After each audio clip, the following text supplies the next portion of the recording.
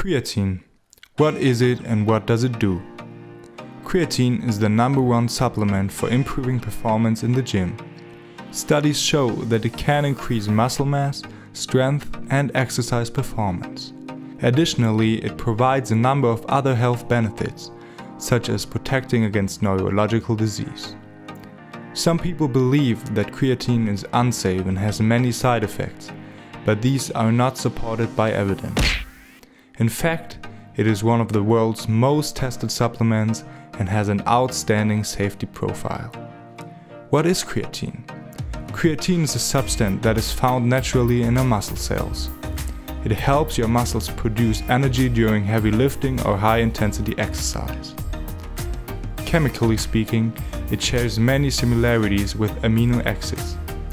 Your body can produce it from the amino acids glycine and arginine. When you supplement, you increase your storage of phosphocreatine. This is a form of stored energy in the cells, as it helps your body produce more of a high-energy molecule called ATP.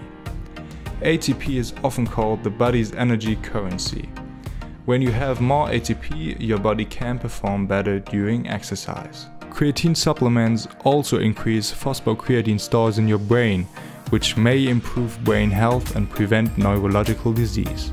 A large review of the most popular supplements selected creatine as the single most beneficial supplement for adding muscle mass. In one review, adding creatine to your training program increased weightlifting performance by 14% and bench press 1 rep max by up to 43% compared to training alone. In well-trained strength athletes, 28 days of supplementing increased bike sprinting performance by 15% and bench press performance by 6%. The recommended dose is 3 to 5 grams per day. I hope you now have a better understanding of what creatine is and what it does. Thanks for watching the video.